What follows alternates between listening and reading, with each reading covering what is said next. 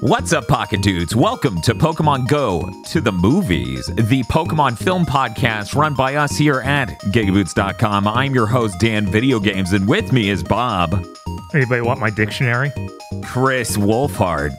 It's weird Char is just in this movie. Dr. Aggro. Let it rip. And Millennium Mike's very own Shiba Yagato. Man, if he stops saying that, you don't know what those words mean. Stop that. Cock! Cock! Shout out would call someone a cuck, and I think that's beautiful. May's like, it learned its first word from you, Jack. But this time we watched Pokemon Ranger in the Temple of the Sea, or, as it's known in Japan, Pocket Monsters Advanced Generation the Movie, Pokemon Ranger and the Prince of the Sea, Manaphy.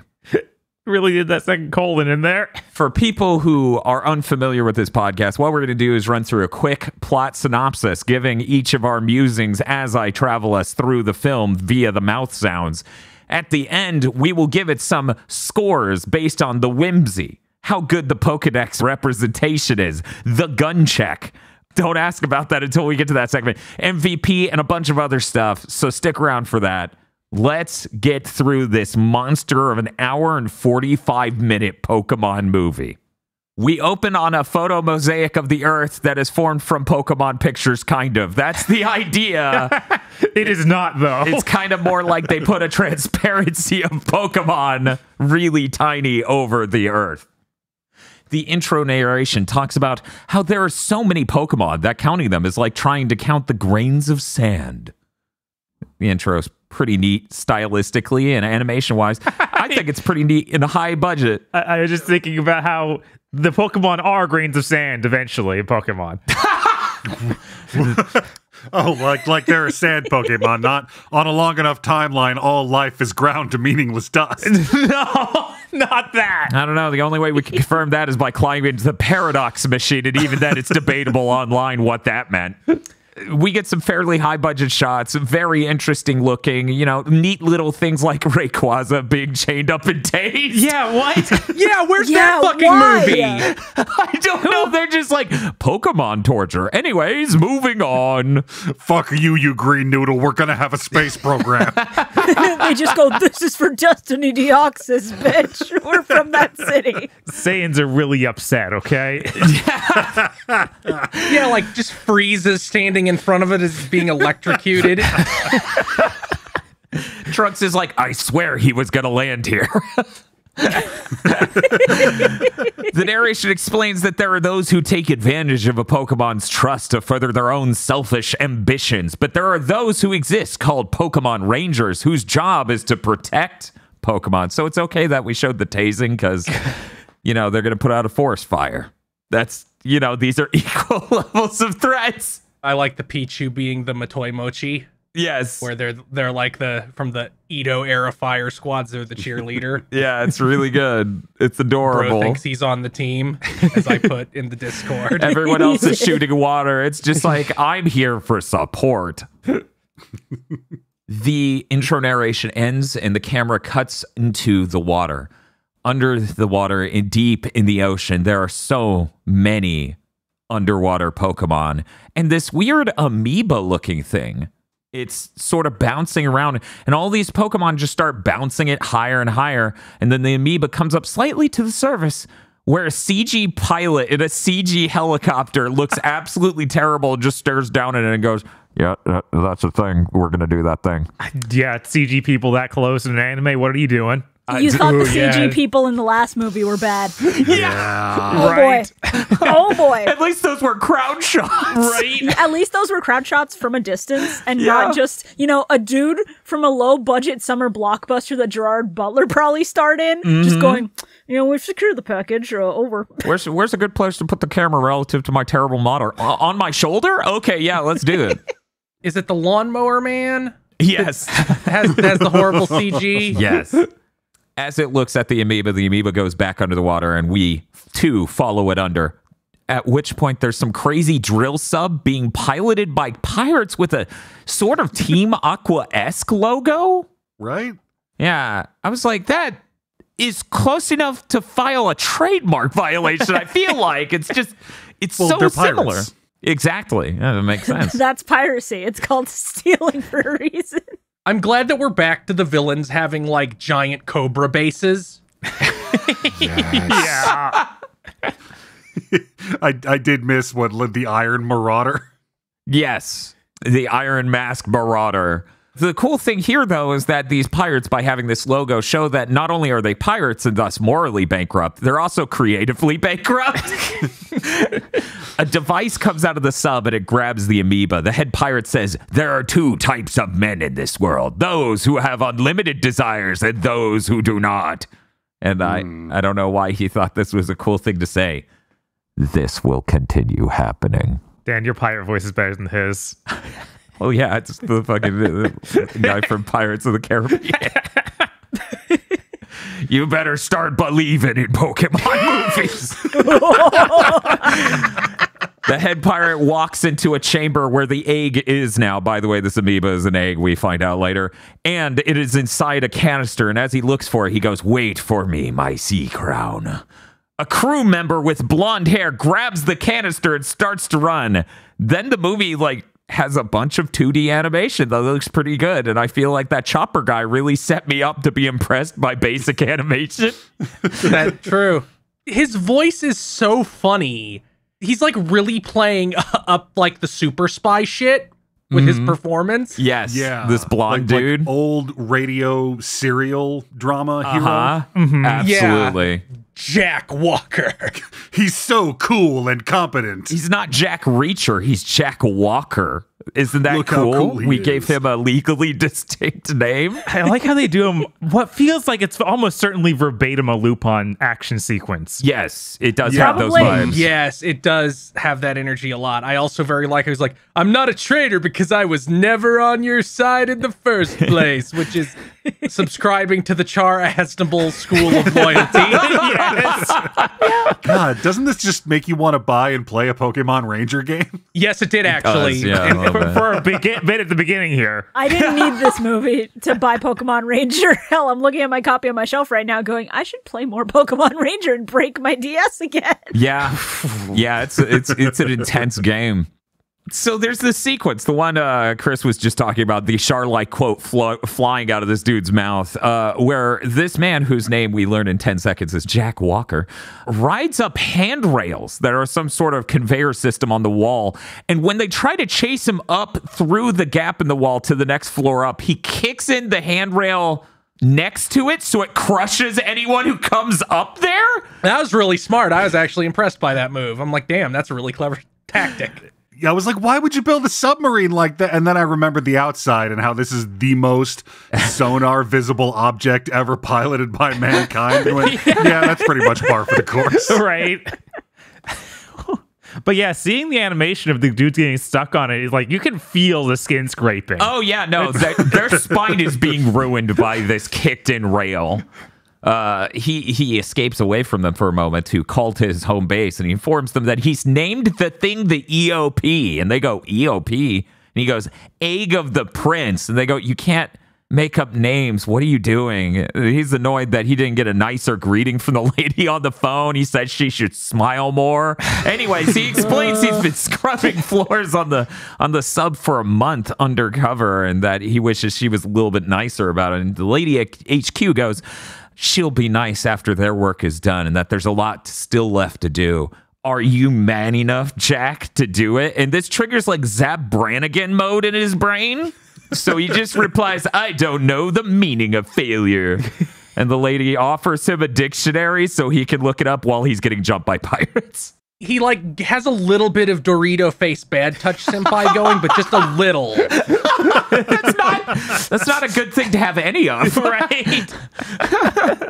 Action breaks out with Jack in the kitchen, and he flees away to the surface of the sub. Up on top, the captain summons his Pokemon and tells Jack to give it up. Jack says he doesn't know the meaning of giving up.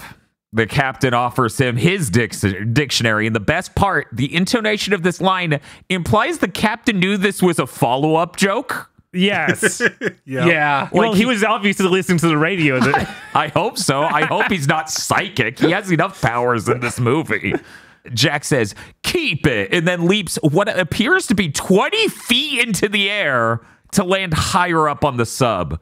Yeah, Pokemon Rangers seemingly have like shonen protagonists. I did a lot of squats so I can jump 40 feet in the air powers. Apparently. Very strict regimen over there at Ranger HQ, I suppose. He pulls out some weird device that summons an electrical hoop that he then uses to lasso a Mantine, and he goes, I captured a Mantine, and rides it off. Let's be very clear. It's a Beyblade. Motherfucker pulls out a Beyblade. Remote control Beyblade, which is cooler. I feel a little weird about them getting these devices that seemingly mind control Pokemon. Well, Bob, this is just another Pokemon movie that's maybe delving into the topic of, is it morally correct to capture Pokemon if you don't use officially branded merch to do it? You have to use a normal Pokeball. According to official Pokemon canon, it makes a trail of beams that transmits friendship to the wild Pokemon. Jack is friends to everyone. and also I think the Pokemon can just go, no, fuck you, die. I would have loved if that happened to Jack in this film. It should have happened at least once. It should have. Yeah, from what I remember of the games themselves, they allow you to like get a Pokemon to do a couple things for you, and then the Pokemon can just fuck off whenever. So it's not quite as bad as it appears at first glance. So it's charm, not dominate person. Why? I actually bought the Pokemon Ranger game for the DS because I'm like, I need Manaphy. Manaphy is important, and then I never played it. So maybe now with the knowledge of this movie, I have enough motivation to go through it.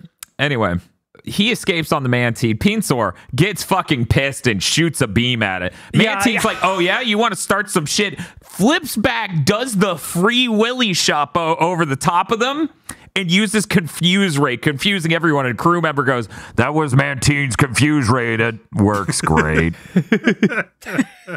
I really thought that Pinsir was just going to throw a temper tantrum. I didn't think he was going to shoot a beam.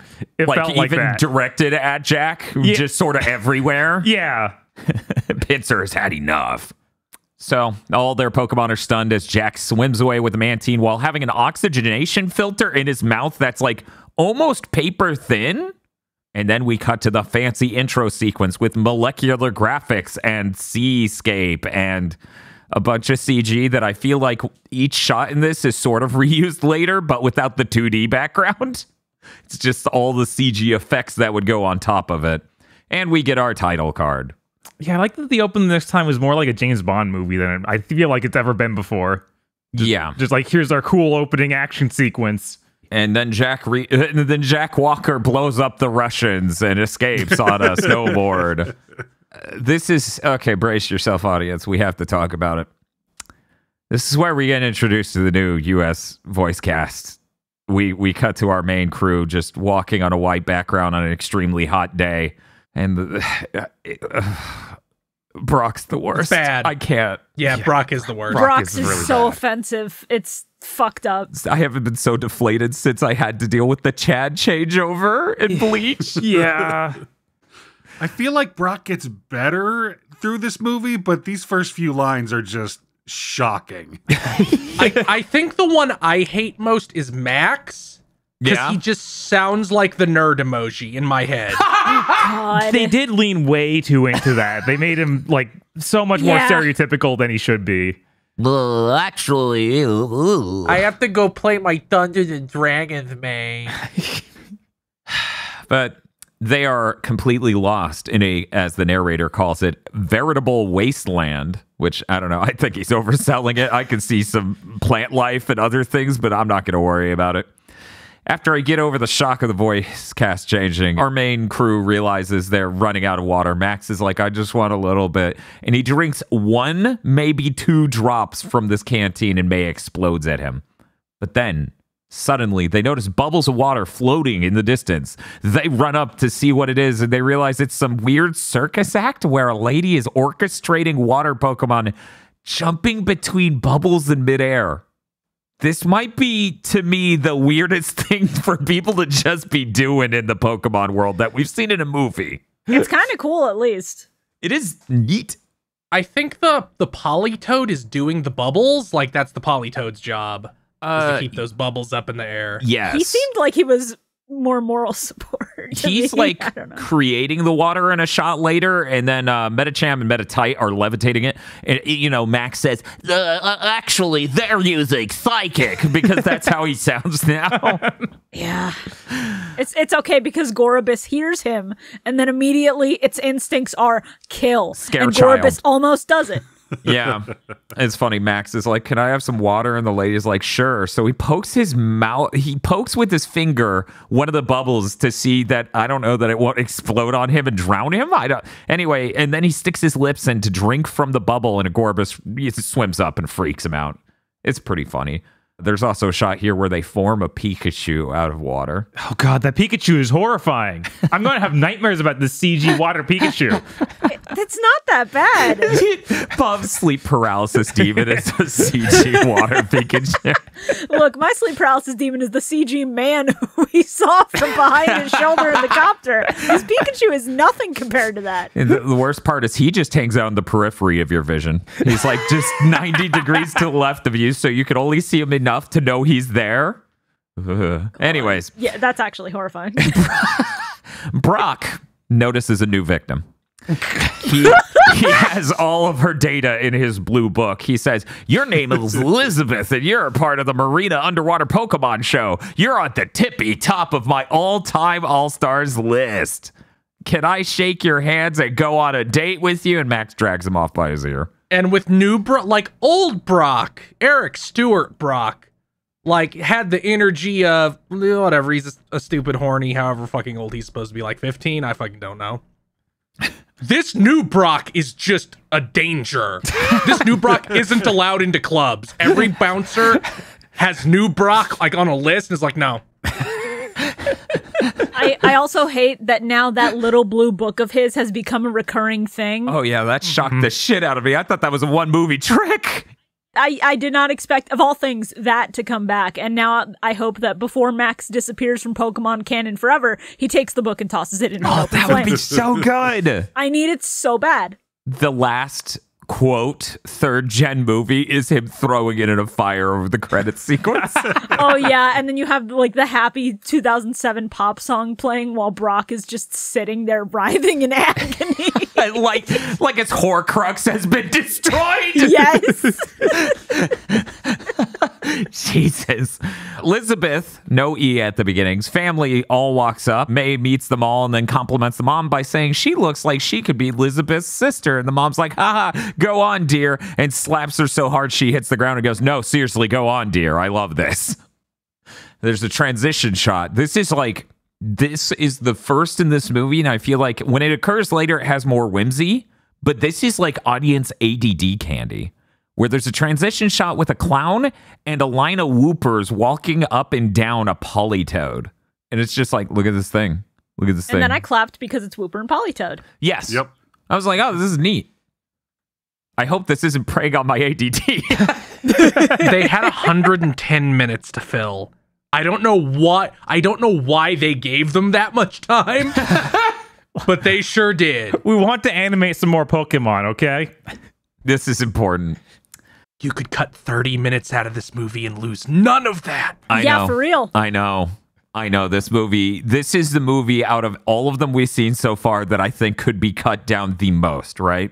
Like 30 minutes could be gone easily and it would be the same. The main cast and the family are hanging out in an RV, drinking water, having fun. And they're hanging out with Buizel, who crawls up to a compartment above them and starts messing with a canister that has the amoeba egg from the intro. May is mastified, staring at it. I really enjoy how well this Buizel's animated, but it also freaks me out a little bit seeing him like move around like a normal animal. What? Like, it's an otter. I know, but in all the games, I'm so used to him just like standing upright, T-posing almost. Whereas this is like, no, he is very much a creature. I mean, that's fair. At the same time, he's like the new Gen 4 Mon that's not a legendary of this movie. So you gotta just have him being cute and doing otter things. Oh, he's Which Gen is 4. That great. explains it. That explains why there's so much focus. Yeah, he's like one of the preview Pokemon of this movie, because Bonsly and Lucario were for the last one, and then Munchlax and Who the fuck else was investigating the Oxus? I think it was just Munchlax, actually. May is disassociating, staring at the egg. Ash is hearing about their show they run, this family circus, and says, Don't pause meaningfully, you son of a bitch. What? I didn't say or do anything. I was describing the family as a family circus. Is there I have something been sitting you're here thinking about? not making Kaleido Star jokes like an upright citizen, and you're just going to drop that shit. Ash says their show sounds really cool, and this activates the grandfather stand, who says, "Oh, would you like a sample? Then we'll just have to show you." And a montage begins. It's a musical sequence. If this was the 4Kids group, it would be an Eric Stewart song. It would be all be clapping, right? Yes, absolutely. If they play Blitzball. Yes. Yeah, my brain also screamed Blitzball the moment they jumped into costumes and started swimming in it. Yeah. But now I'm curious, because I know the last movie had it as well. If this was still a 4Kids production, we would be getting the current anime OP from when this movie came out, and I need somebody to cut that now, because I need to know what that would look like. Yeah, so we get production credits, a bunch of stuff. It's revealed in this montage, Team Rocket is just following the main cast on a gyrocopter? Even through the desert as they're dying of thirst, I guess? Were they just waiting for everyone on the main cast to just die and then to pick up Pikachu? That's such a good plan. Honestly, it's one of the smartest they've had in these movies. Path of negative resistance. Like, Jesus, this is simple. This is a goal. Anyway, we just described they're playing blitzball in front of crowds in the middle of cities and stuff, and everyone's delighted. And Team Rocket's in the crowd just being like, "Hey, what's going on?" And it's really weird to watch Team Rocket basically be tourists for a bit. It's a little strange. But they look up in the newspaper and they're like, oh, look at this. Apparently, words. This newspaper has the plot in it. The montage ends, though. Buizel brings out the device with the amoeba inside, and Team Rocket catches a glance at the amoeba canister from a rooftop. The family offers the main cast a ride to the next town, while Team Rocket, sitting on a nearby fountain, as I was talking about, are like, "Hey, we can totally knock out this entire family to this pirate crew in order to get money, maybe?" The family is like, "Okay, yeah, we're leaving town. Someone even looked at the canister. We have to go." And Team Rocket's like, oh shit. And they hang up the phone where they were calling in this tip to this narc line in order to pursue the family. At night, Buizel exposes the amoeba canister to the moon, which then causes it to subsume a sleeping May into its fantasy dimension stand. Yeah, Buizel really is obsessed with this canister for the first half of the film. It's weird. He wants to eat it. It's the Prince of the Seas inside. That's true. And he's an anarchist. So it was at this moment in the movie that I had the horrible realization that, it's just May's turn to get a baby legendary from circus folk, one of whom may not be who they seem. Well, her brother got it before. It's her turn now.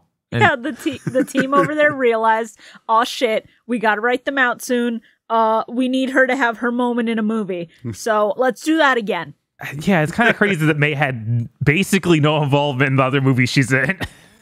This is the first time we get any sort of focus on her. I don't know. She played that really important role in the Jirachi movie of flipping over an ornamental star like 6 times. Yeah, she had the important role of telling us, all right, it's been 5 minutes on the road. Now another 24 hours and time has passed. Yes. Now they need a character that has mommy powers. So yeah, exactly. Yeah. They have to bring in the one character. Shinzo Abe walked up to the Pokemon Company and said, "Hey, folks, you know what you need more of? Family. Yeah, not enough family. Parents. Make them appreciate having kids. Do it." And the entire movie, it's palpable, and I'm uncomfortable the entire way through. Shinzo Abe was just standing outside their offices with a gun. Not even. He was just standing there. I think that was enough, is that he was like over their shoulders like the CG dude in the copter. He's like one of those statues in a Zelda game where his eye just travels around him at like a statue, and the moment anyone's not like putting messages that are pro-family and pro-procreating, he just shoots them with a laser. Like someone on the staff just gets vaporized.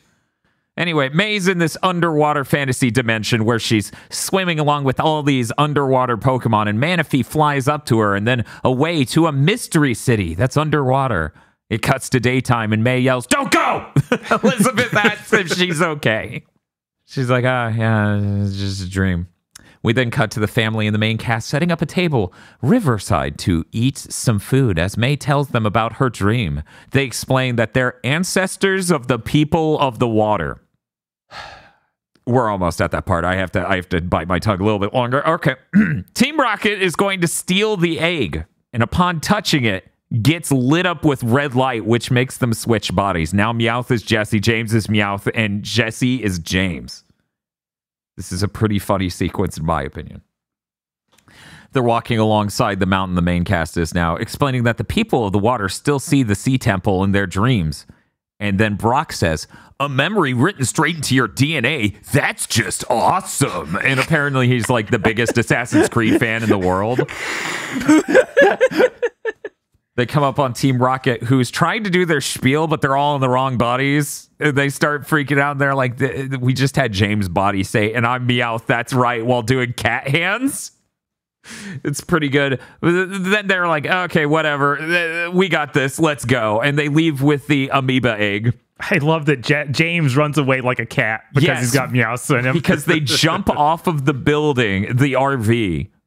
When they land, James's body, which is Meowth, is the only one that guts down on all fours and crawls for a second. It's really good. Jesse is struggling to keep up with the other two while running in Meowth's body because of the lower land speed. And then they leap into a gyrocopter and take off. Ash is about to just eviscerate them, but then the clown goes, "Hey, they have something important. We can't attack." And he pulls out the device from the intro to capture a nearby Fearow. It's clearly Jack Reacher. The Fearow and, I guess, Pikachu teams up with it to ride off and retrieve the egg. Team Rocket just freaks out because in their world, they were in the clear already. They start screaming. No one can remember who's who. Pikachu nabs the canister and jumps off. Fearow just pops the balloon their, like, gyrocopter has, and then they fly off screaming. Die. You see, it's not complete mind control because the Fearow clearly still wanted blood. Yes. Yeah. Like, you don't hire a Fearow unless you want to end up with bodies. Yeah, Fearow is one of the most aggressive bird Pokemon they have ever made, still. So that bitch will kill. Jack Walker introduces himself to the cast, unveiling that he was in fact the clown the whole time, and he asks to be called Jackie, at which point I start to dislike him. He explains that the amoeba is the egg of the Pokemon Manaphy. May realizes that that's the Pokemon she saw in her dream, while Jack explains his mission is to make sure it hatches and to deliver it to the Sea Temple. As they're traveling, pirates start coming up on choppers and summon bee drills to attack them. I'm like, this is practically a nightmare I have every day. Like, this team rules. I want this team in a game. Holy shit. Yeah, it seems almost unfair that the freaking pirates have choppers to attack on land as well. Yeah, no, that's messed up. By the way, I love Beedrill as a design, but the first time I imagined Beedrill swarming like this, I just went, no, I'd rather live in a world without Pokemon. Yeah, it's pretty harsh. That's fair, but also Beedrill is such an underutilized Gen 1 Pokemon that genuinely is really cool because Stingers for Hand is a really awesome choice. It is. So I just watched this happen and I went, fuck yeah, respecting Beedrill. You love to see it. This team is pretty fucking metal, and so is Beedrill. It's a perfect match. The captain of the pirates he does this thing where he says, there are two types of people in this world. Those who are chased and those who do the chasing. He likes to chase. Yeah, I was I was having a little bit of trouble keeping it together during that scene. Just a little. I had to pause for a minute. I had to pause and just put my head in my hands and wonder how my life got to this point. It's a good thing Nintendo took over the dub, made it a lot more, on the straight and narrow. The pirates then run after the main cast. Jack pretends to have the egg and starts running away, but the pirate captain catches up, realizes it's not the real egg, and Jack tosses a ball at his face, which then bounces off of the rock wall and pegs him, even though he thought he escaped it. Everyone laughs at how much of a loser this guy is. He's had enough of this shit, though, so he just, like, gets pissed, picks up a giant rock that Jack was standing on, and then tosses it. This dude is buff. Yeah. I was actually scared. I'm like, he could take most Pokemon, I think. Like, with this level of strength, I think he could just easily floss on every Machop. Like, the whole line. Yeah, I think in terms of the movie villains we've had so far, he's the most, if you took my Pokemon away, I could still beat your ass. Yes. Contender of any of them. Like, not even the dude from the Celebi movie would stand a chance if this man decided to punch him in the face. Right, he would just toss the Iron Mask Marauder off a cliff. Yes. I don't even think this dude uses Pokemon. Well, I think the Pinsir was his. Oh, I think the Pinsir was specifically his. He doesn't need to, though. That's Right? for certain. There's lots of Pokemon battling between the rest of the pirates and the main cast. Ash Touch, who apparently had the egg the whole time, tosses it to May, who's trying to run away with it. But then there's a struggle with the Pirate King, and the egg pops out of its jar, and then May catches it, and then Manaphy hatches, and Manaphy starts crying. The King Pirate is destroyed by this emotionally, and he says, I was going to use my own two hands to hatch Manaphy. I was hoping this would just be the end of him as a villain. Really? I think it would be hilarious to be like, all I wanted was to hatch this baby. I just wanted a child. All I wanted to know were the joys of having a family. I have so much love to give. And then he looks off camera, and on the set is Shinzo Abe giving them the thumbs up. Oh my god. Jack takes this moment to throw the pirate captain and his ally off of the cliff. Inside the RV, the main cast starts on their escape route. May successfully gets Manaphy to stop crying and go to sleep, and the mother of the family goes, "Hey, I can take over, cradle Manaphy. That way you can get some. I'm suffering rest." empty nest syndrome really badly. I need to hold this child. Please, it looks so squishy. I just want to squeeze it a little. Hand me this child. They explain, they try to do that, but then Manaphy gets really upset, and they explain that Pokemon, they say broadly, Pokemon all have instant imprinting and assume whoever is there when they hatch is their mother. May takes Manaphy back, and it calms down. So about the pirates being the most competent enemy team, the choppers close in on the RV, driving a hook shot into the top of it. The whole crew's like, oh, that's bad. Let's walk to the vehicle that's towing the RV. And then this sequence is weirdly calm, almost, of them just stepping out of one moving vehicle into the front one, and then they just detach it, and the RV drags a chopper down into the cliff, and it explodes. This is a hell of a sequence. Just from an angle of, they're really casual about this. No one seems to be overly panicking. Well, they can't panic too much because May is holding the baby. Oh, that's true. They don't want to upset Manaphy. That's right. That's what really matters. Anyways, they escape to the front vehicle. RV falls down. Chopper gets dragged down with it. It's very cool. They successfully escape. Elsewhere, Team Rocket wakes up on a dilapidated building, remembering being each other, but thinking it was possibly a bad dream. Mime Jr. and Wobbuffet call their attention to the entire rest of the movie heading right their way. Jesse...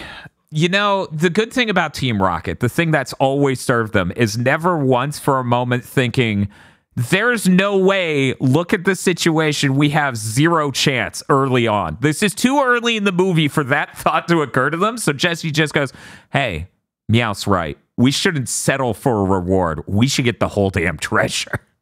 James is still like, we could just get the reward. I narked. I'm sure they'll give us something nice.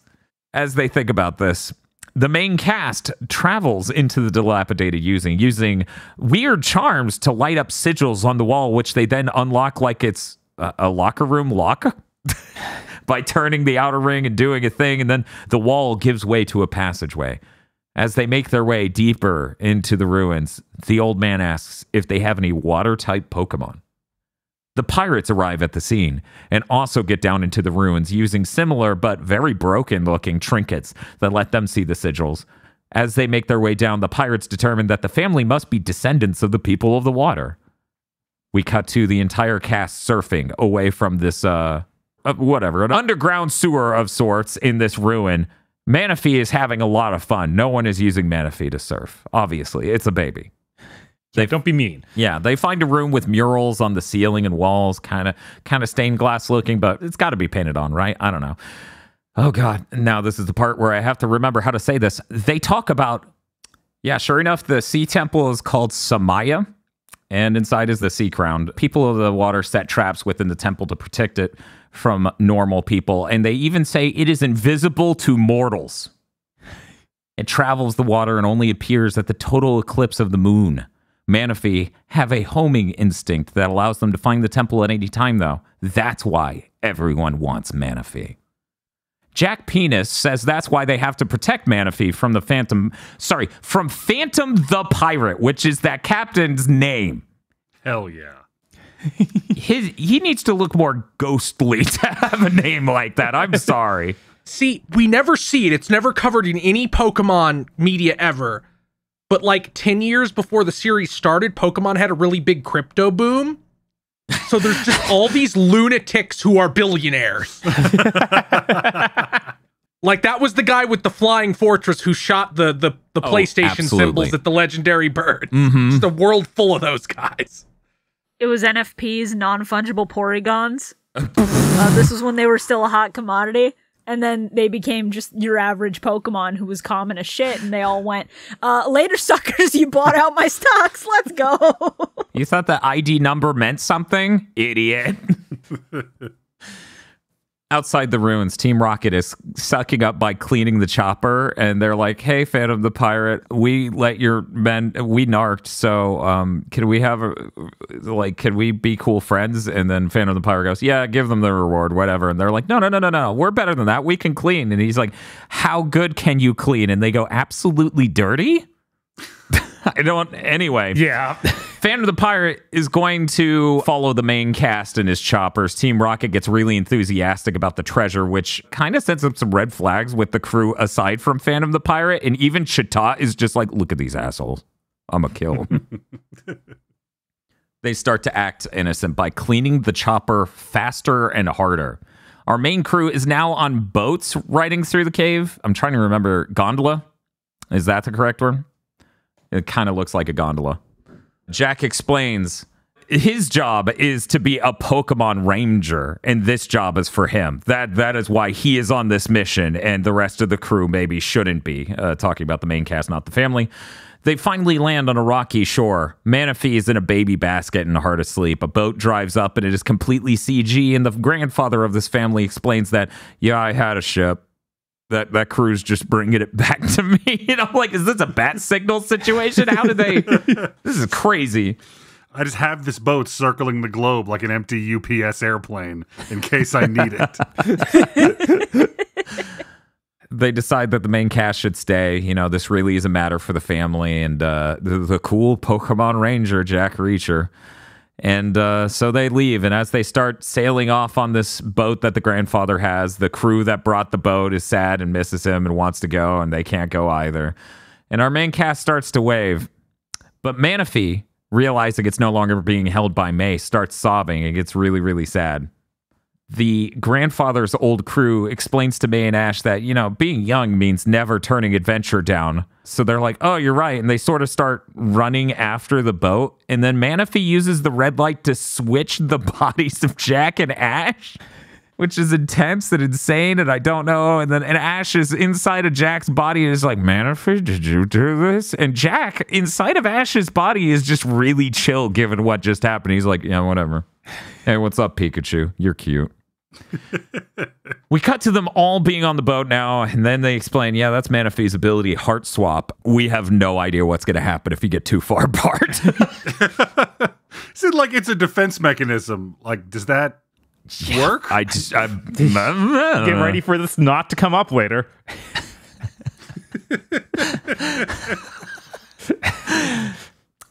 And then I timestamped this because this dialogue was so crazy, I had to replay it to make sure I wasn't having a stroke.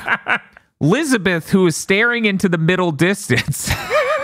Keep in mind, Manaphy has been here the whole time. It has been possibly a whole day she's been traveling with the hatched Manaphy. It is unclear, but she's staring into the middle distance and goes, hey, that's the Prince of the Sea. And May says, who's the prince of the sea? And the grandpa goes, that's what they call Manaphy. And I write in my notes, is Elizabeth okay? This isn't a, hey, you know what they call Manaphy? This is a, I'm disassociating and barely recognize the forms in front of me. Yeah, I feel like this has to be a weird thing with the new translation team, just not understanding how this conversation was supposed to happen. Yeah. Considering the Team Rocket cleaning thing already, there's probably a couple things that just slipped through the cracks as far as just being weird. Even outside of like really weird moments like this one, you can tell the tone of the writing, especially for Team Rocket jokes and a bunch of other things, has shifted enough where this seems much more literal translation, like word for word almost. Yeah. Which makes sense because if I'm not mistaken, this is the exact moment that Nintendo just gets the rights for the anime back from 4Kids. So they're handling this in-house and they're like, okay, don't do what they did and get all creative. Don't make it funny. That'd be bad. You can't punch up a script. And this just made me think, wow, imagine if halfway through Mondo Cool, someone like Toei wrestled the rights back from Funimation and every script stopped getting revised even at all. Oh, no. Oh, Jesus. I definitely don't think it's that, because there's a lot of little lines that seem like they were probably not in the Japanese version. You think? Yeah. Possibly. I think it's probably just, we don't fucking know how to do this yet. Because, like, everybody's just doing an imitation of the 4Kids actor. It's weird. It's like really, really early Funimation Dragon Ball where everybody's still imitating the Ocean dub. Yeah. May asks if Manaphy swapped Jack and Ash's bodies so that way May wouldn't leave. Manaphy yells an affirmative mana mana. May says that makes her happy. Then Manaphy says, happy, happy. Everyone loses it over Manaphy learning its first word. Max is like, hey, say my name. And then it says Mana or Mata. And then Max goes, yeah, that's my name. And everyone's like, no, it isn't. They let Manaphy go into the ocean because it needs to choose its own path from now on. A whimsical underwater sequence occurs as they go into a canopy of sorts in this boat that lets them observe the sea life and Manaphy being all under the sea. Okay, this is the moment. This was the breaking point for me. Okay. Did anyone else get incredibly strong vibes from this entire movie that was like, oh, it's Nadia? I've never seen Nadia, so no. Yeah, I've never seen it either, unfortunately. I didn't in the moment, but the moment you said it, retroactively, it's happening. Yeah, they have this weird sub ship that's very fancy. The main, like, yeah, Elizabeth is very similar. Like, Nadia's also a circus performer. If you combine Team Rocket and the Phantom Pirates, they would be the bad guys from Nadia. Oh, shit. Yeah. This seems really likely. I just looked it up. The people who did the anime after 4Kids was TAG Productions, who already did the scripts on the 4Kids shit. So it's literally the exact same script people. That's so weird because this has clunkier writing than any of the other movies. Right. So here's seemingly what happened.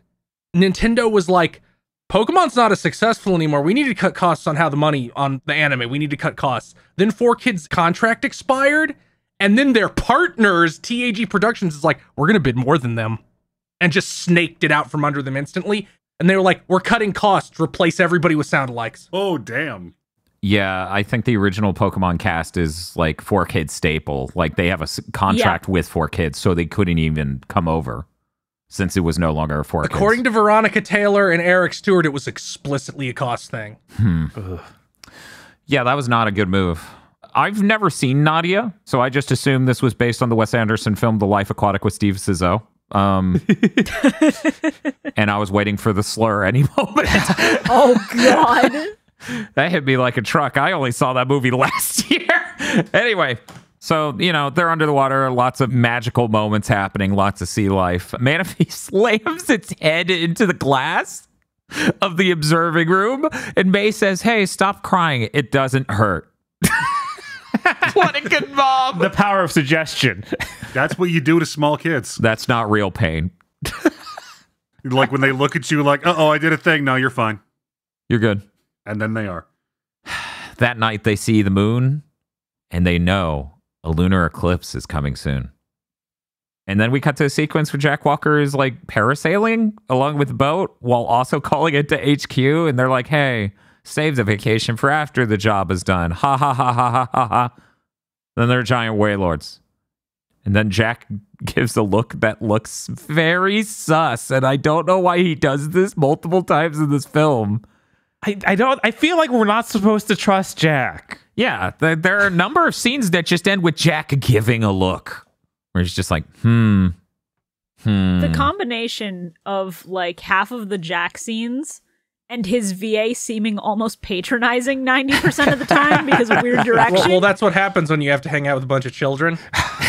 He's just a dick. He's not insidious. He's just an asshole. And he's like, I got to pretend to be nice to these kids. Uh-oh. I mean, yeah, but for a Pokemon sidekick in a movie, these vibes just are not it. Yeah. Anytime he's on screen, I'm just like, get this fucker out of here. They really needed to sell him as being cool so you'd buy that fucking game. Yeah, that's what they're trying to do. I mean, him capturing the Pokemon is cool, so they kind of succeeded. So his Japanese voice actor is Koichi Yamadera, who is fucking Spike Spiegel, which I think is very funny. Jesus Christ, what a downgrade. Yeah, that God, could you imagine Bloom doing this? Oh, I would have popped off. I'm a Pokemon Ranger. Why is that? Shit. I almost froze to death. Whoa! Where'd my pants go? But yeah, that's exactly what happened to Jack. He became a Pokemon Ranger because one time he was going through a blizzard and almost froze him to death. But then a bunch of Pokemon found him and cuddled him, and he said they were like a bunch of warm bottles of water, which is, I guess, an accurate way to describe a thing that would keep you from freezing to death, but it sure is weird to refer to a living organism as warm bottle of water. He was about the same age as Ash when that happened, and Ash is like, wow, this is crazy. I was like, how old are you, Ash? Don't worry about it. Ash goes to say something, and then you just hear it all turn to static for a second. Ash goes to mouth it. There's no audio. There's a staticky grain filter, and then Ash lifts up the gun and shoots him. All of this while smiling. Holy shit. Ash gets excited by the story, and he pretends to be a ranger by yelling that he's a ranger too, and jumps into the water to swim along with Manaphy and Love Disc. They sure love swimming and underwater Pokemon. It's so whimsical over here. That night, Manaphy learns more of the human language, which is terrifying. It now knows how to say, love you. Manaphy is now riding Lapras. Lapras is a cool Pokemon. Brock can cook, unlike Elizabeth. Her mother wishes Brock would teach Elizabeth how to cook. Ha ha ha ha ha ha ha. Jack and Ash are having a separate conversation elsewhere about Manaphy and May. Jack is worried that Manaphy won't leave May. He explains Manaphy needs to become the prince of all the Sea Temple Pokemon. And May, hearing this, comes to the room and says, I didn't think of that. Let's be clear on how we've gotten here. Manaphy needs to choose his own path. But fuck you, Manaphy needs to not stay with you because you suck and girls are yucky. Yes. Yes. Why did the temple Pokemon need a prince? That's never made clear. Look, that's how the world was made by our Lord Arceus, all right? You have those who rule, those who fight, and those who farm. Manaphy is sad that May runs off and starts jumping at the edge of the ship, screaming, happy, love you, over and over. This is a nightmare.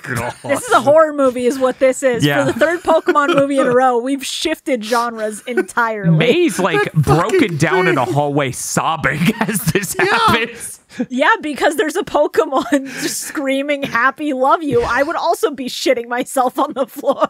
It's like you chucked a Furby off a pier and it's screaming as it dies. Meanwhile, behind this ship and a bunch of ugly fish Pokemon and Lantern and rocks, there's the sick underwater drill sub from the intro. While cleaning this sub, Team Rocket smugly talks about how they're gonna get that treasure. And it's like, man, you know that thing people talk about where every American assumes they'll be rich someday? Team Rocket is the distillation of that in this moment. They're like, haha, then we'll be the oppressors. Oh, God. On a rock, Manaphy starts singing. It's droning and sad, and it continues this weird horror movie sound of this part of this movie.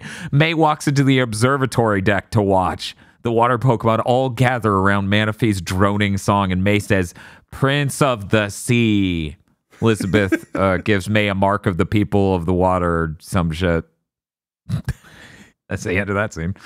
The boat lands at an island. The eclipse is tonight. Ash brings Manaphy food, who is looking for May. He preys on Manaphy and the audience's ADD by summoning all of his Pokemon for yet another whimsical sequence of Pokemon playing.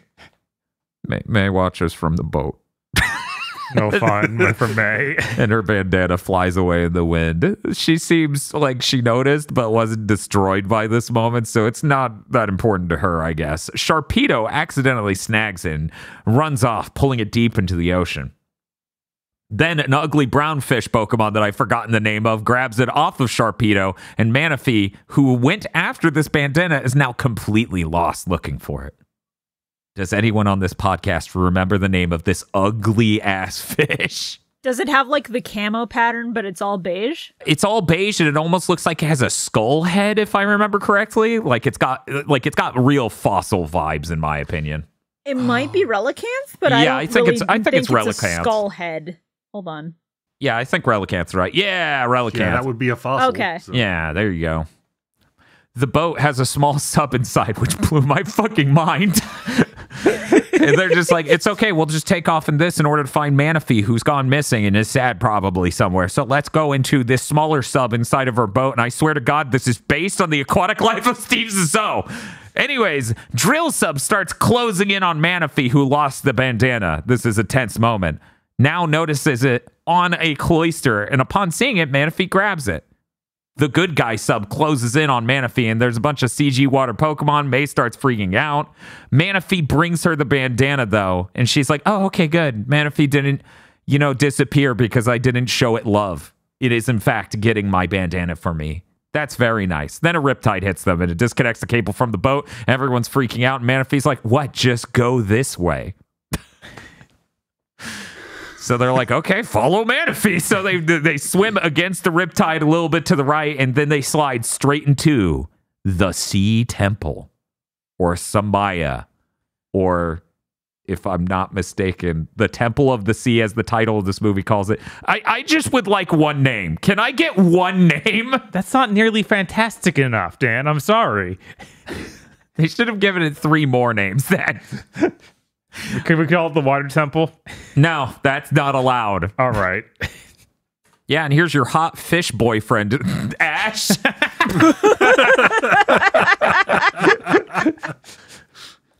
The Sea Temple is beautiful. It's in a bubble of air under the sea and has streams of LED gamer lighting all over it.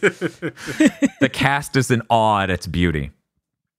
They enter and walk around the inner chamber. Manaphy sings. Once they reach an inner sanctum, Manaphy sings to the wall, and there's a deep rumbling voice that sings a duet with Manaphy. I would be shitting my pants. Yeah.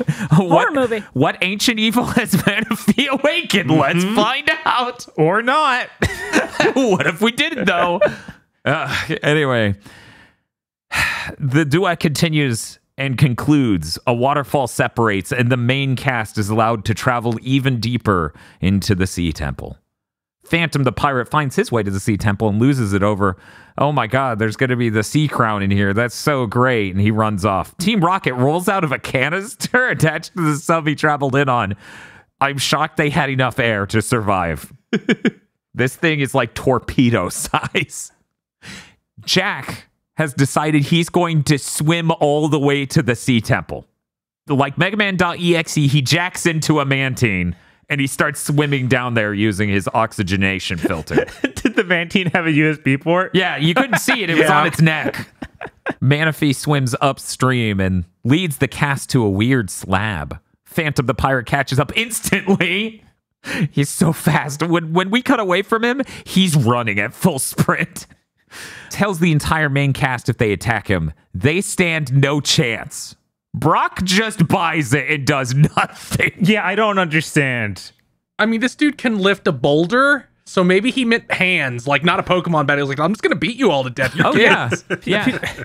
Ash has shown he has no qualms with just hitting people with Pokemon moves. And tackling anything ever. Right? This felt so crazy. Phantom the Pirate could be a semi and he would still tackle him. Mm-hmm.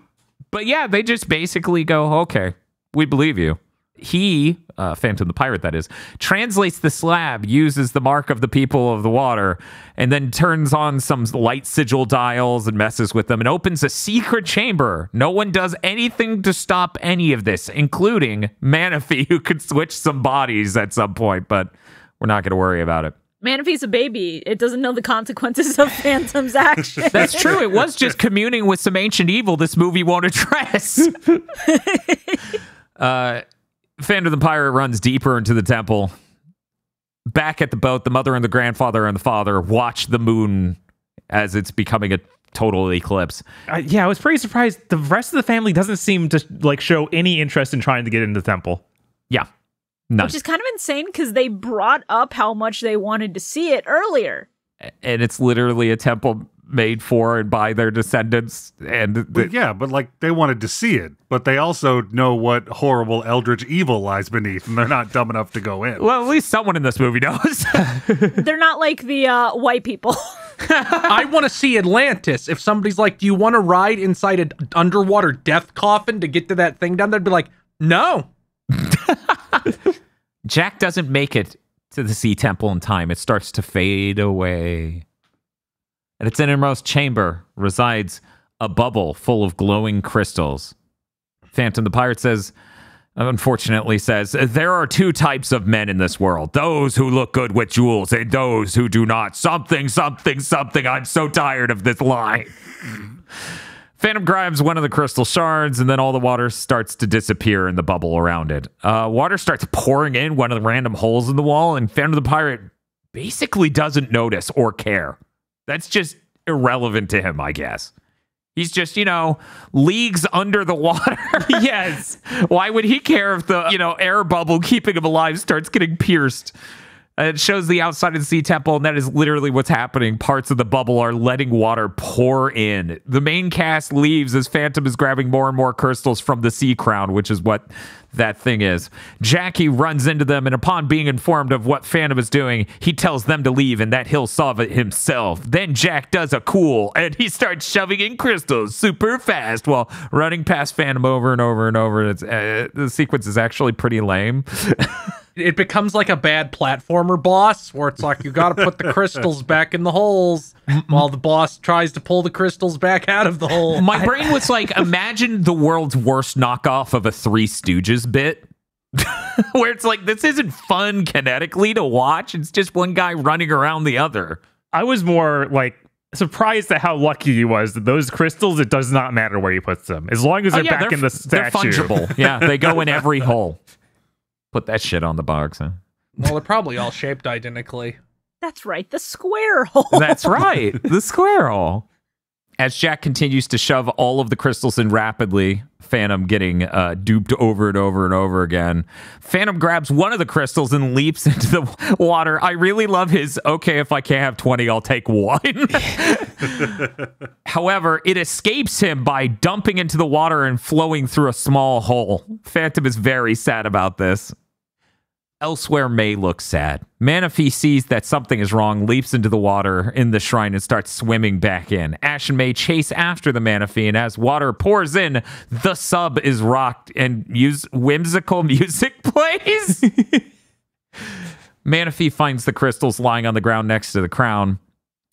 Ash and May start shoving them in. They realize they're one short. Phantom only now notices that the place is sinking, which is impressive amounts of not noticing shit.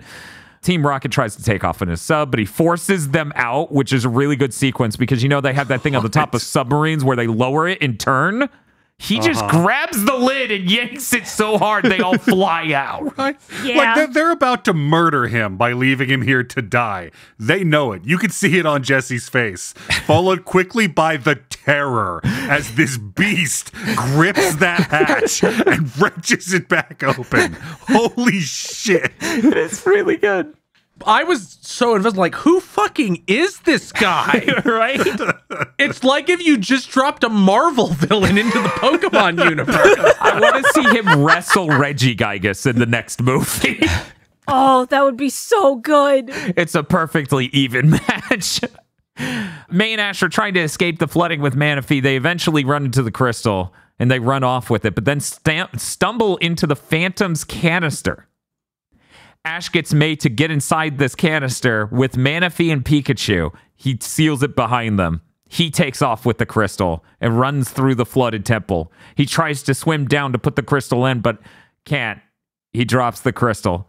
So he pulls out one of his water Pokemon, right? No, he doesn't. So it's a good thing he brought Manaphy, Prince of the Sea, with him instead of leaving him sealed in the tube, right? Prince of the Sea who can breathe underwater and who this temple is dedicated to, who could probably help him solve this 10 times as quickly. So contrary to what my co-host said, which would make perfect sense, he gulps a big old gulp of air and then goes back down again and passes out. And then his Corphish eats him.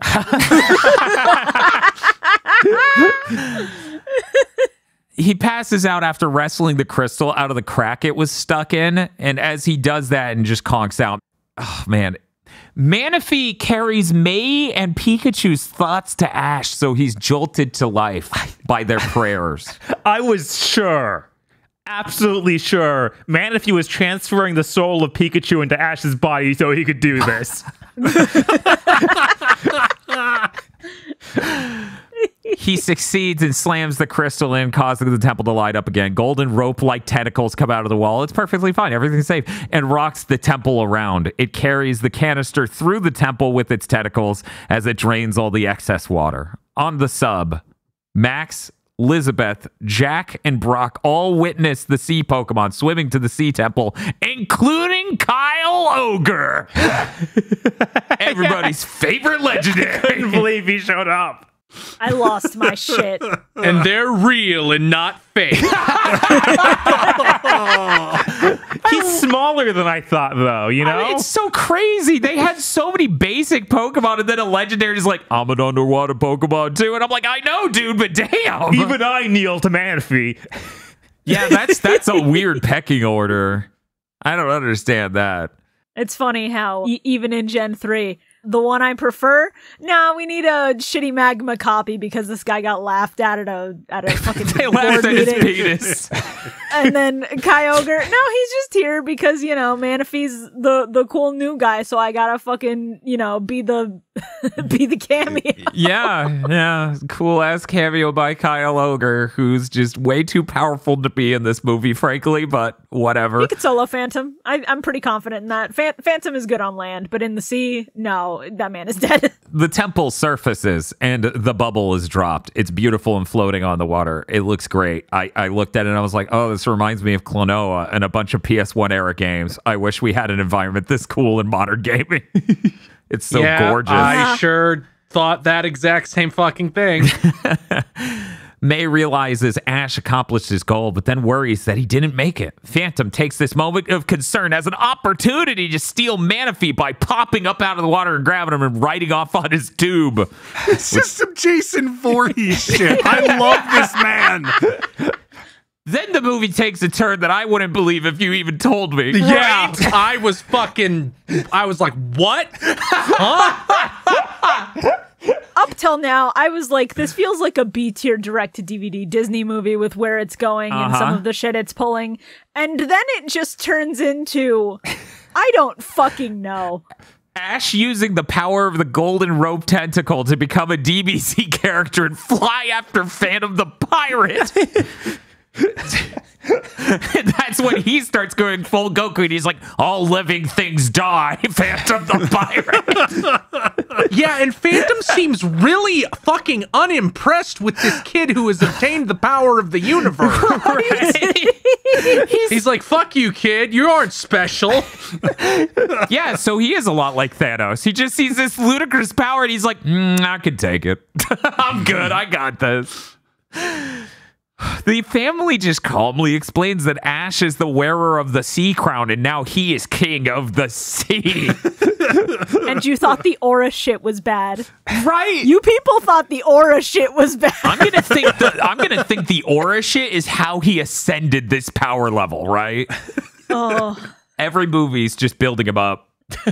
Ash is starting to become Adol Christen from East. Yes. Where he's the chosen one of multiple different religions, none of which have contact with each other. Oh my god. At least like with Adol, he's just going to drop this and leave it forever. Like it's falling into the ocean. We're all really lucky that Ash will never learn bump combat. He's sticking with Pokemon, so we're safe. Isn't that thing where he tackles everything? It's true. It is very true, actually. Yeah, they just explain he's ascended godhood, whatever. Ash takes back Manaphy and flies back to the temple. All sorts of water Pokemon start bullying and pushing around Phantom the Pirate, who's shoved into the air by Kyle Ogre. Ash, as soon as he pops up, just grabs the Manaphy and flies, because he's flying. He's the Saiyan now, back to the temple, and Phantom boards his full-size sub and starts going back towards the temple as well. Wailords are like, no, and just starts bumping the hell out of this. If I was on that sub, I would be shitting my pants. That is horrifying. Now, the Wailords took a page out of Ash's book and learned bump combat as well. That's I think true. this is very neat. Yes, it's cool as hell. I'm like, yeah, you know what? That's a real threat. The sub, it has a good idea. It uses supersonic to confuse them all. I don't know of structures using Pokemon moves in Pokemon. So it's really weird to be like, the sub used supersonic. But I guess all supersonic waves do that? I don't know. Anyway, Manaphy has had enough, and it uses its red waves of power to recover all of the Pokemon from this confused state. It also does the droning song again and calls all the Pokemon to attack the sub. Phantom the Pirate is assaulted by Mantine using Bubble Beam, and then Lanterns go into the generator room or something and exploded. Their service is appreciated, but oh man, they are dead. They are absolutely dead. Their sacrifice will be remembered. Kyle Ogre blows up the sub with his giant beam, and I'm like, you could have just done that. Right? Yeah, the other shit feels Petty? frivolous. Yeah. Phantom the Pirate says, there are two types of men in this world, those who are crushed and those who are not. As a giant pillar starts to try to crush him, and it's revealed, because the explosion has blown off a lot of his clothes, that he had like a power suit on underneath his armor. Yeah, it's great. Like, he's got this full pirate outfit, but he's got, like, at his elbows and knees, these servos just working overtime to try to lift up this pillar. Which is the moment I realized the plot of this movie is basically just another Aiko OVA. Yes. No, that's true. He's Biko, Jack is Aiko, Manaphy is Seiko. It's true. He's man and machine. Power extreme. With the power of the 80s dad mustache and part of a submarine attached to his chest. Yeah, no, he gets completely crushed, and Jack just calmly goes, I didn't take him for the type to take vitamins. Which doesn't make sense, but okay. He made a joke about vitamins earlier. He did. Yeah. But now we've revealed that he does not take vitamins. He has a power suit. And he's dead. Yes. Jack has a book with like 4 one-liners he wrote up in the middle of the night.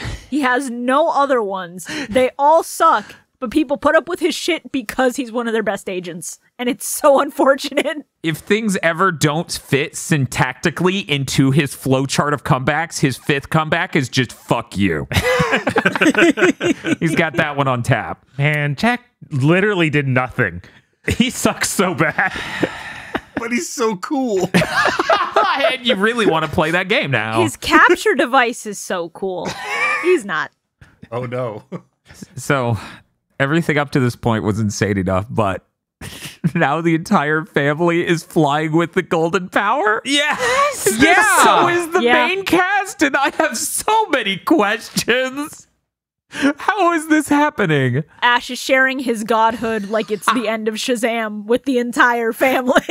It was pretty cool when Ash had the handful of sparkles and threw it into Phantom the Pirate and he exploded.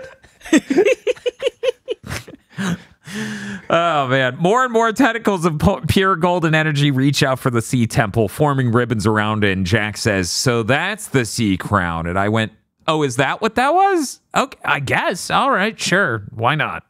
The whole cast watches the sea temple sink back into the ocean.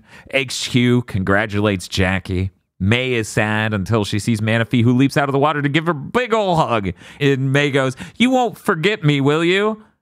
And Manaphy says, love you, May. May goes, goodbye, I love you. And she goes, love you, mama, love you, May. So about Furby vibes. Hate that. Hate it so much. The way that it's framed, like at sunset with this really dramatic shot, you couldn't try forcing this any harder. Yeah. It sucks. It's a lot to deal with. Manaphy leaps back into the ocean. Everyone says they're going to miss Manaphy. Max asks May if she's all right, and everyone knows what's coming, but it happens anyway. She says, no, but I will be. Amazon recommends that I watch Nacho Libre now that I've finished watching this film.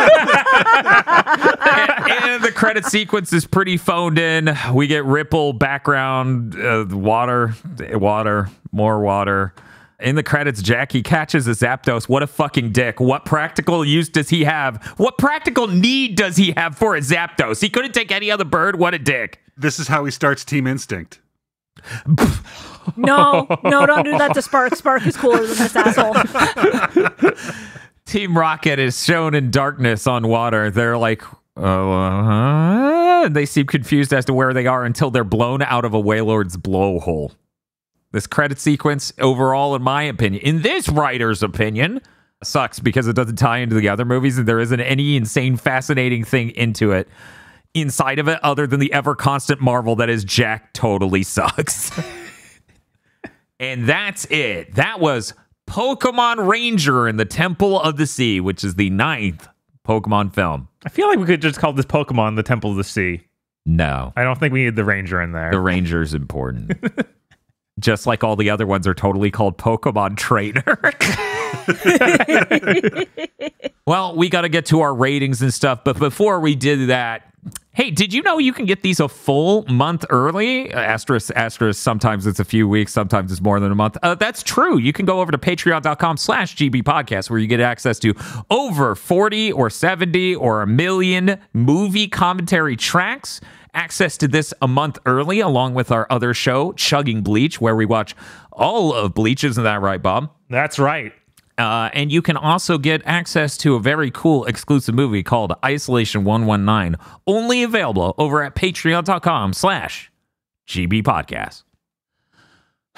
Well, Poke Chums, it's time. We have to review this movie in the various scales that we work in. And this time, weirdly enough, because I keep shuffling the number and turn order around, I get to go first.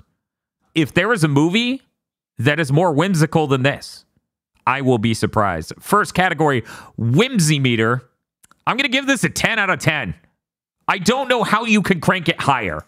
We have so many sequences of fun Pokemon playing and whimsical music. Even the scenes that should be tense have whimsical music playing. Like, look, Manaphy swimming through the stream as the temple, collapses. But really, it's the Manaphy swimming through this beautiful environment. Listen to that. It's nonstop with the underwater, beautiful water-type Pokemon swimming, loving, swimming more. Yeah, I'm going to give it a 10. Next up is Shibuya. What are you thinking? I have to agree with you. If there's a movie that's more like artificially sugary sweet than this, I think it's going to loop back around to not being whimsical, because this one, at least half of it was just Manaphy swimming underwater with all these cool Pokemon, and it was like well animated and looked nice. And then Ash shares his King of the Sea power so we can get our obligatory not flying, it's swimming this time because they're in water tubes, sequence. Mm-hmm. So it's a 10 for me as well. Bob, you're next. Yeah, absolutely. There's nothing more whimsical than this. 10. Chris? Yeah, it's just whimsy. So I'm going to give it a 10. Aggro. I was really nervous coming into this one that I'd have to lead off with the only 10. I'm really glad that I'm in good company on this one. So unanimous. If you want a Pokemon movie that is whimsical, goddamn, do we have a film for you? Well, that's going to move us on to the dex check, which means the most exhausting segment of any segment in Pokemon Go to the movie. Good Let's luck. go. Oh, right. You're insane and read them all. Did you know Pikachu's in this movie? No way. Meowth, Wobbuffet, Mime Jr., Donphin, Swellow, Sceptile, Corphish, Apom, Fortress, Marshtomp, Bonsley, Combuskin, Munchlax, Squirtle, Eevee, Chatot, Pinsir, Parasect, Beedrill, Plusle, Swampert, Tyranitar, Crocodile, Misdreavus, Jigglypuff, Weasel, hell yeah, Weasel, Metatype, Metachamp, Poliwag, Poliwhirl, Politoed, Gorbis, Goldeen, Seaking Seal, Dugong, Wooper, Barboach, Whiscash, Yes! Manaphy, Kyogre, or Kyogre if you just didn't know, Fearow, Sentret, Sharpedo, Horsey, Seadra, Kingdra, Krabby, Kingler, Relicanth, Huntail, Wingull, Corsola, Whalemore, Whale Lord, Chinchou, Lantern, Remoraid, Octillery, Quillfish, Clamperl, Love Disc, Mantike, Mantine, which until this movie I assumed it was Mantine. Shows how stupid I am. Zazaril, Marill, Azumarill, Shroomish, Rattata, Sentret, Furret, Swablu, Altaria, Dodrio, Zapdos, Lugia, and Rayquaza. Well, we have to rate this on our Pokedex Dex check entry, 1 to 10. How good is this coming in? We're going to start with Shibuya. I think that the fact that most of this movie's cast is, like, exclusively water types, it could have been a detriment, but I think the variety of them that they've chosen, and the fact that we have, you know, the obligatory let's get the entirety of Ash's team out, and the fact that Jackie over here captures a couple of, you know, non-water types, it's a decent balance, and they gave Quillfish, like, 2 full minutes of screen time, which is nothing that I would have expected, and I love it. I think it gets a 7 from me. It's pretty solid, a little lacking, but that's the nature of the story. Okay. Yeah, I can see how it's pretty restricted by the subject matter here. Bob, where are you coming in at? I actually really like water Pokemon, but I was disappointed because it felt like all of those Pokemon are background characters. We don't have anything at the forefront, like, other than Manaphy. And Weasel. And Weasel, but Weasel even just leaves. Like, it feels like he's just gone after they got to the They boat. left him on the shore. He's just on the dock with the old guys. Yeah, that's... yeah. They're like, what the fuck is this Pokemon? I don't know this. But yeah, I'm going to actually end up rating this pretty low. I'm going to give it a 5. It really didn't impress me with how many Pokemon were on screen, other than the sheer quantity. Okay, Chris, where are you coming in at?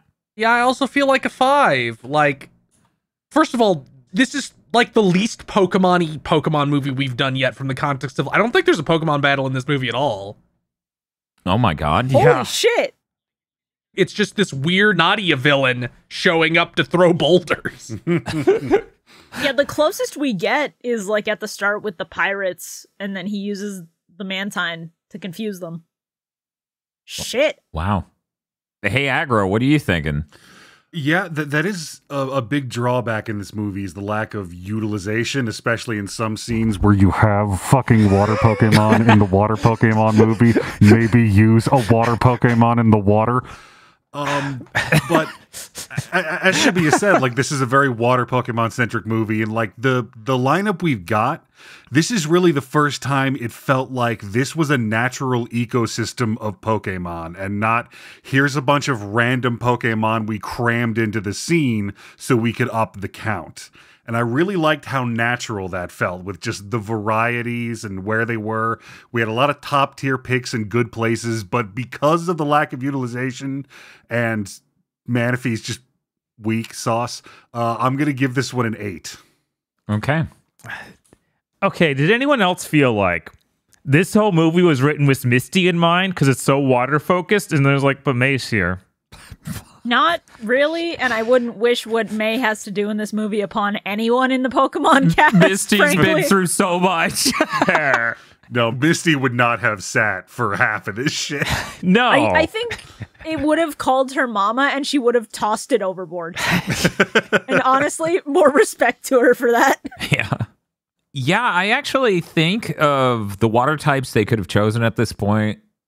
they have some really solid picks. However, this is a Pokemon movie and this isn't meaning to cast shade, but if you asked me to recall what Pokemon were in this movie off the top of my head, I'm like, well, there's Manaphy, and Buizel. And I love Buizel a lot, but it is not enough to really carry and bring this up.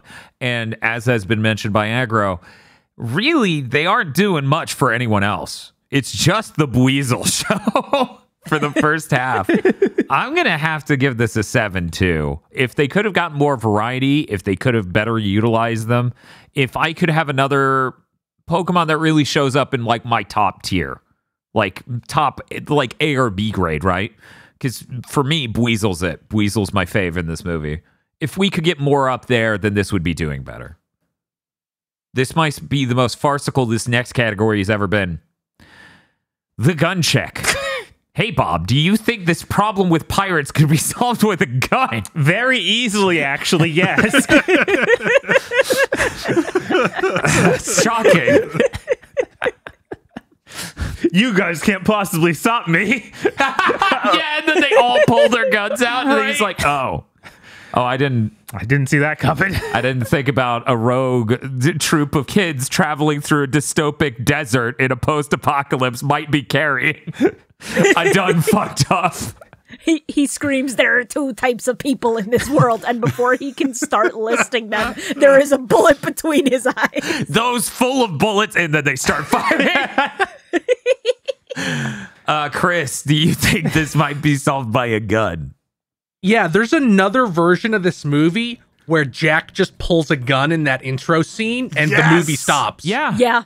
Yeah, if we want to think of actual James Bond intro, that's how it would have gone. He'd then blow up the sub on the way out. Right, exactly. It would be very, very 007 as he just shoots an air canister and they start exploding.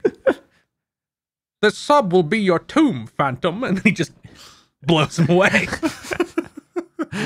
Aggro, what do you think?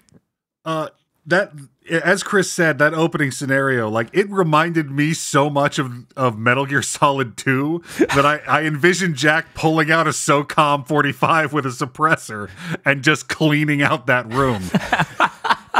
We have seen that while he is a beast of a man, Phantom the Pirate is not impervious to damage, and unlike Biko Daidakuji, he does not have a face mask. Yeah, like his face isn't armored. Get up close and end the problem. Yeah, I'm gonna have to agree. This is a very solvable at multiple points throughout the movie with a gun. One of the strongest movies in that regard, I believe. Shibuya, what do you think? I think that if Pokemon Rangers were allowed to carry, this would have been an assassination mission instead of an undercover mission, and Jack would have gotten to do anything in the movie, and then we wouldn't have had to, deal with the consequences of Ash becoming King of the Sea. So, yeah, easily. He would have kept the overall power level of the Pokemon universe lower just by carrying. Yes. Unfortunately, Ash is a force to be reckoned with. The next category is MVP, Most Valued Pokemon.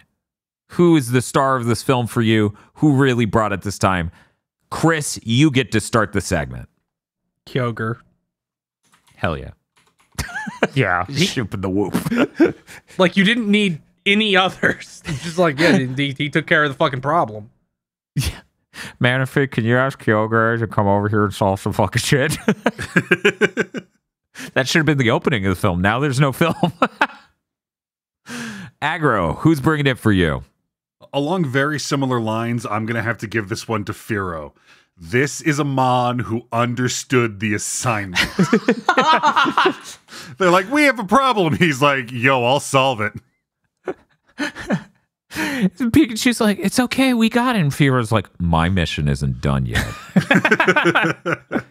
I'm going to have to give it to Buizel. Buizel's really great. If Buizel didn't expose the egg to the moonlight to give May the vision, who knows how the rest of this movie would have gone? We have absolutely no idea. Would Manaphy just wander off with no emotional attachment to anyone?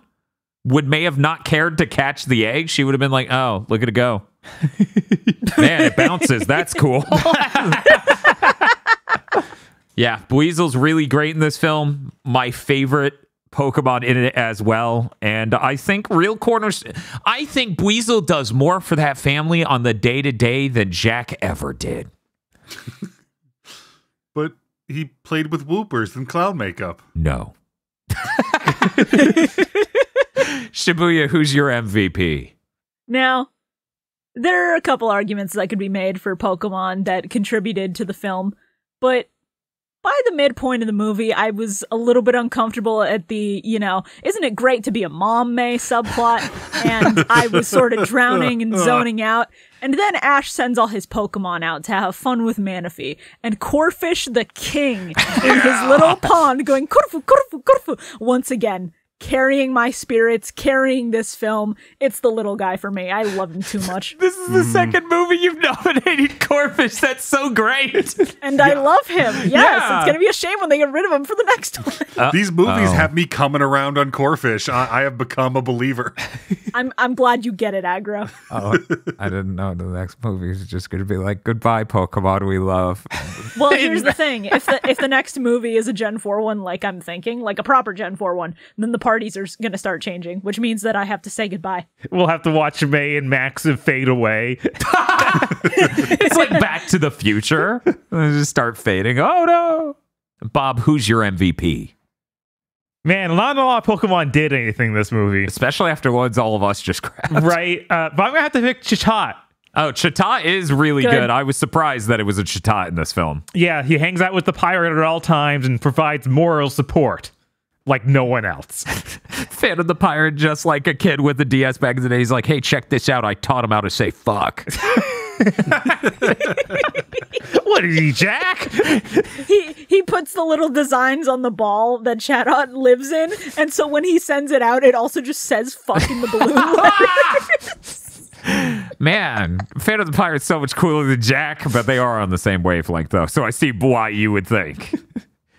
Well, now, coming up next, our world-famous segment that everyone gets and understands the irony and layers of, is Ash in a coma? And we're starting with Aggro. Aggro, is Ash in a coma this time? I was starting to think that this wasn't an Ash in a coma movie, and then I realized all at once that this clearly is Ash in a coma because he's basically having the same dream that he did before with Jirachi. It's just repeating, except somebody's left a Nadia Secret of Blue Water DVD playing on loop in his room, which has sort of colored and rearranged some of the Jungian archetypes in there. This is definitely the echoing unconsciousness of a deeply unconscious boy. Yeah, I have to agree with Aggro here. There's a lot of evidence for Ash being in a coma this time. Not only the things he was talking about, but also the general message that girls are just moms to be. And various elements of that. And also at the end when he becomes a Super Saiyan. I think this movie makes a pretty strong argument for coma dream. Shibuya, what do you think? It's not a fucking question. He's sharing a hospital room now. They've moved him because, the family can't afford to pay for a solo room anymore. Oh, no! He's sharing a room with an old man who just watches the news all day. And the news is two topics, declining birth rate and tsunamis. So his coma brain has turned it into this nautical fantasy where he is able to become the king of the sea. And there's no way this is real. What the fuck? Are you kidding me? Ash is like, I would go down there and I would solve the ocean. Ash is like, if I was king of the sea, I could fix everything and also make people moms with water Pokemon. This is what I'm into. Okay, Ash, maybe not so loud. You brought up that point earlier, Shibuya, that this had like an almost direct-to-DVD Disney vibe to it, and I too was really picking that up for a while, and then everyone turned Super Saiyan, and it really shattered that. Until he became Super Saiyan, I was getting big Aladdin and the King of Thieves vibes from this. Yeah, absolutely. This seems like a Little Mermaid sequel I never heard about. There already is one. Oh yeah, it's great. It's her daughter who's a human who wants to be a mermaid, and then Ursula's sister is there, and she's been there the whole time. I was here the whole time. I was just standing slightly further back so you couldn't see me. Hey Dan, I've got a bad idea for content once we're done with Pokemon. Jesus! I said it was a bad idea. Hey, Dad, here's this knife. And I'm like, what to do? Here's a gun. It's on the table. Will anyone pick it up? Hey, Bob. Hey. Is Ash in a coma? He flies around like a Super Saiyan. Yes. There's no question this time. I've never seen categories landslide like this. Chris, is Ash in a coma? Yes, like if at the end when everybody was flying with the Super Saiyan powers, they had just been flying into like an ambiguous light, you could have like, okay, this is the last Pokemon thing. He did not wake up. He's dead. The only way these categories could have landslid more is if we allowed all 5 of us to choose the same Pokemon and we all gave the dex check the same number. Jesus. Okay. Well, Ash is definitely in a coma as far as this movie is concerned. Let's move on to the next category. Arceus Ex Machina. How big are the plot holes just so the movie ends on the status quo of the show? We're going to start this segment off with, oh God, is it me? I think it's you, yeah. Oh no, it's me again. This is a 1 to 10 scale for people who don't remember. You know, there's always the argument of, you know, I made the argument last time. It can't be that convenient because Ash now has the power of the aura. And I feel like that carried into this film a little bit for him to tap into this energy faster than anyone else. Is this a convenient conclusion? Are we back at the status quo? Sure. But the magic of the Sea Temple is very well established up front, and there is no ass pull to get us there. I do not believe. So I'm going to give this a 2. I might give it a 1 in the circumstance where it's like, just so we're clear, Ash, none of you can ever fly again. That was a thing that only happens here. And it's like a PA system saying this in the temple. Shibuya, what do you think? He is the king of the sea now. He can go fucking Super Saiyan. This is way worse than the aura shit. Because the aura shit, you could argue, he had that in him the whole time. He just never knew and he never tapped into it. There's no arguing here. He unambiguously just has this power now and will never fucking use it unless, I don't know, maybe there's a Fione movie where they remember that he did this. It's a 1. This is not convenient. Okay. Bob. I feel like the power is entirely related to the temple. He can only use it when he stands near the temple. It seems to imply that to some extent. Right. So I feel like this doesn't really have major plot holes. Yeah, I'm going to give it like a 4. Like nothing here is too bad. Only thing that happens is that May does have some trauma from losing Manaphy. She'll get over it as she disappears. Yes. As we just went over, she's probably about to disappear, so whatever. She's like, Chris? Yeah, it's pretty low. I'm going to go with like 4 too, because it feels like there should be some addressing of Atlantis rising from the sea and everybody getting superpowers, but I guess all they had to do is never talk about it again. They didn't reset anything. They just did some crazy shit and just let it sit on the table. Brock and Ash are sitting around a campfire by themselves. It's just them and Pikachu. And Ash is just like, it's really too bad we had to get rid of Max and May. And Brock's like, they would have told people. Yeah, it's like, Ash, do you still have that fucking aura shit going on? It hasn't come up. My fists solve most problems on their own. I imagine by being the king of the sea, it's a lot like, you know, Tears of the Kingdom swimming up a waterfall shit, where just Ash could shoot up any waterfall if he wanted to. Aggro. Yeah, like all of the magical city stuff seems pretty well self-contained on its own.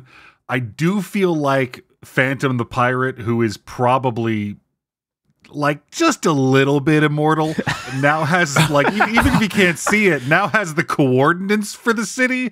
So I feel like in a couple of months we should hear about him being the new king of the sea and commanding Kyogre to lay waste to shore-bound cities. But no, they address that. They address that the sea moves with the tides, so it never stays in the same place. That's why it's so impossible to find. He's got a submarine. He can track tidal maps. This is this is unless there are waylords towing that city around.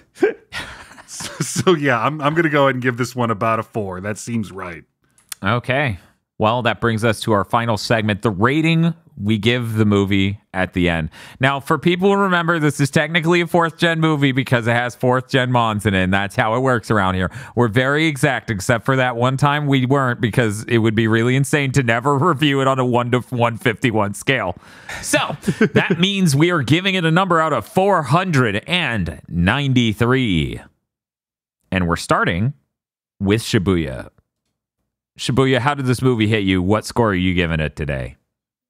Up until now, I think every Pokemon movie for me has felt like there was like soul behind it, like there was good intent there.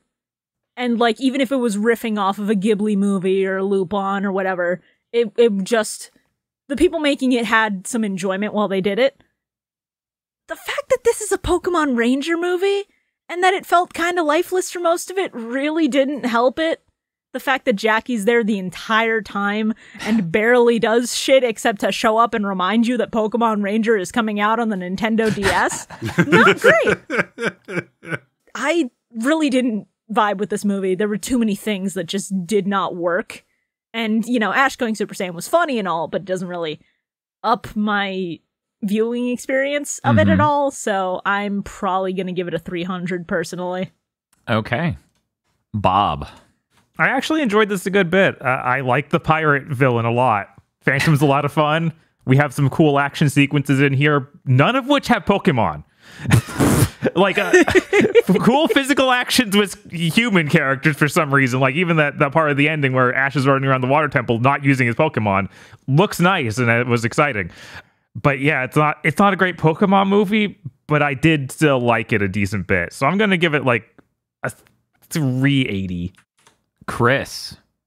So I liked the beginning of this movie, and I liked the climax of this movie, but we're falling into this really fucking weird area with these movies where it's like, time for the 30-minute long heading to where the climax happens chunk of the movie, wherein we will have the same conversations like 4 times. Yep. And guys, there's a reason that every other anime movie is like an hour and 20, an hour and 10. You don't need to shoot for 2 hours. Holy shit. So I'm going to score this pretty low. I'm going to give this a 243. Okay. Dr. Aggro? Yeah, Chris is right about that. There's a screaming 100-minute movie here stretched out over too much skeleton. There's a lot of things in it that I really enjoyed, but it's structured like reading the Berserk manga as it came out. Everything's going fine, and then we get on that boat. So I'm going to have to end up at like a 330 for this one. I'm not the hugest fan of this movie, but I don't dislike it as strongly as some of the other movies we've watched. I do think it is distended. I do think dealing with the new US voice cast is jarring and kind of takes the fun out of it a little bit. It takes the wind out from underneath my wings here. I'm bummed out. And between all of those factors, I'm not having a great time with this film. I'm weirdly enough going to end up giving it the lowest score, but only barely by 240. And there we go. Those are the numbers we have said out loud that you have to do math to solve. As we have teased for many months now, however, we have to come up with a new ending catchphrase for Pokemon Go to the Movies, and everyone has to pitch one this episode. Because where Catch Your Balls next time is just not good to put on a shirt. We're going to go ahead and start with Shibuya Gato. Shibuya, pitch an ending catchphrase for the show. Well, I was trying to think of something that encapsulates all the movies, and I really couldn't come up with anything good, but it's in the oven. I'm still cooking that. For this episode, though, I think a good outro would probably just be something simple, something quick, something catchy. So what I've got for you is don't be a stranger, Rangers. That's really good. Dr. Aggro? What's up, Aggro? This is an emotionally difficult project for me because I've gone through this whole arc where we'll catch your monster balls later has grown on me. Me too, to be honest. And I tried, guys. I tried to top it. But Dan, I think the organic development of that catchphrase has captured my heart. So you're voting for the existing one? I am, as it turns out, yeah. We'll catch your monster balls next time. Okay, there we go. Chris. So I figure we can go with, we don't care where you Pokemon go, but you can't Pokemon stay here. Oh, fantastic. That's really good. Okay, Bob. Mine's a little bit shill-y. Okay. Remember, you can reap the rewards of watching these early if you join our Patreon.